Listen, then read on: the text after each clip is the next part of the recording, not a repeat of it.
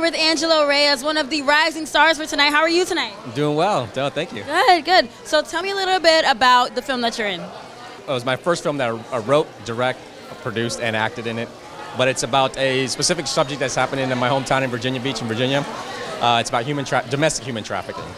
So what I wanted to do, I got together with Tanya Street, which she is the head human trafficking director of all of Virginia.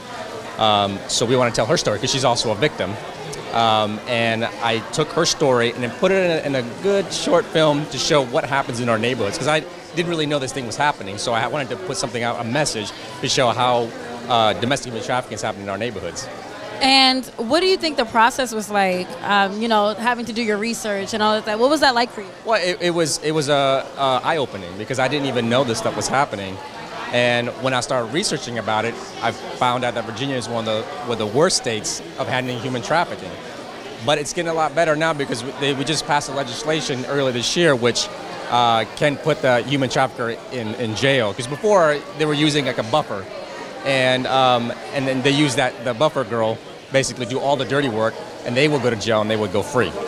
So interviewing all the victims, it was just like something new that I've never knew existed, and it happens right in the backyards. And some of these victims don't even know that they're victims because the traffickers make them fall in love with them. They think that they're doing this because they're out of love.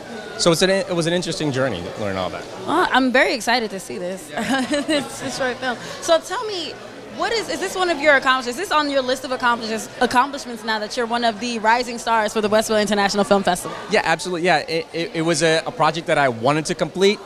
It took me about 2.5 years to do it, but I wanted to do it right. But absolutely, this is one of my goals. My next goal is actually doing a feature film about it.